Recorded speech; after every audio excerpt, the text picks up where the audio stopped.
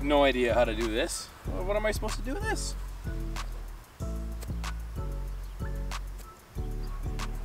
All right, so this week we're gonna talk about when your ball is up against the collar. Like you saw Nate, he didn't know what to do there. So we're gonna talk about 4 different ways that we can go about this to get the ball to the hole. All right, first off, I got the putter still, but I'm gonna get a little creative with it. Instead of going a normal putt, I'm gonna turn it sideways and use the nose of the club here. And it's just like a normal putt. Oh, that was pretty damn good. As you can tell from the first one, Dylan uses putter. There's another option that you can use. I've got my 7-iron here. I'm gonna put it in the back of my stance, and we're gonna use this leading edge of the 7-iron to get this golf ball going. As you can tell, I'm gonna be barely making this thing move to get the golf ball going. And we're gonna get that thing going there. So Craig used the 7-iron there, and with this shot, it'd be a little difficult to use the 7-iron, so I've got the wedge this time. And I use the wedge here because the leading edge is it's gonna get at the ball a little better than the 7-iron would. So all I'm trying to do is just kind of blade the top of the ball here with this wedge. And it's gonna just roll. It's got top spin.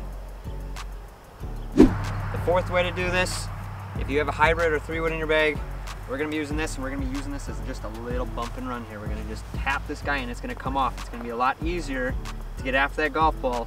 And with this face, it is gonna be a little hotter, so you do not need to make a stroke at it, okay? It's gonna be very simple, little, and this thing's gonna come out hot. Get in the hole. Go in the hole. And now you can use a pool cue.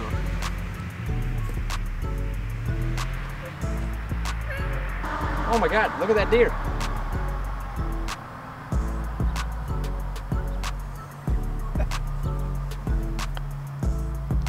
I forgot my wedge.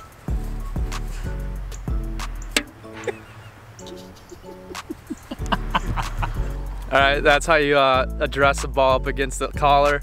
There's different ways to do it. You could have fun with it. You just do He just 2-putted with the Michelob. How are you? As you can tell, there's a lot of ways to hit that shot. Yep. It is very difficult, but be creative, be smart, make par.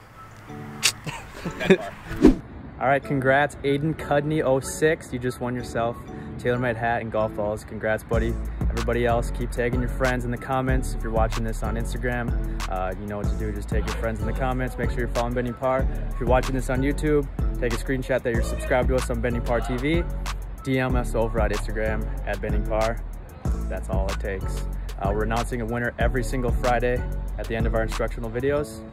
Let's go. Team TaylorMade, Bending Par.